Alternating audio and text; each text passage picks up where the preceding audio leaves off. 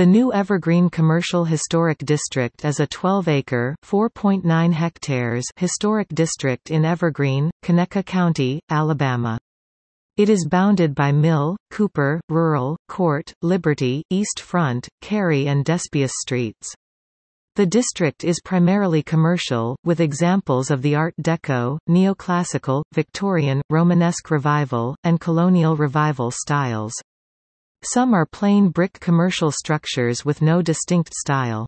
The district contains 39 properties, with 30 contributing and 9 non-contributing to the district. It was added to the National Register of Historic Places on January 21, 1994.